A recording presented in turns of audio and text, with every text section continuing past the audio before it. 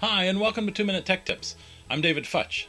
In this episode, we'll take a look at creating word clouds with Wordle.net. Stay tuned.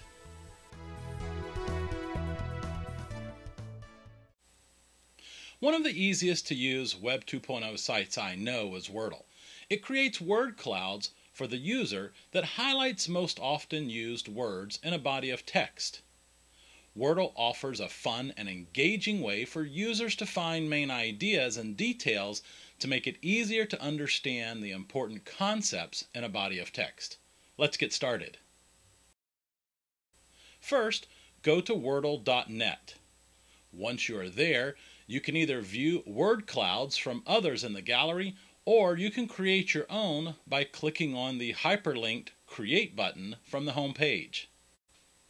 To create your Wordle, you first have to have some text. The easiest way to create a word cloud is to copy and paste from your own notes or files, but you can type in the text box if you want. Either way, you will add text to the top box on the page where it says, paste in a bunch of text. The more frequently a word is repeated, the larger the word will appear in your word cloud. Once you have added the text you want, just click on the Go button to generate your word cloud. You can then change the font, layout, and color to match your personal style. Now that you've made your custom word cloud, you're ready to share.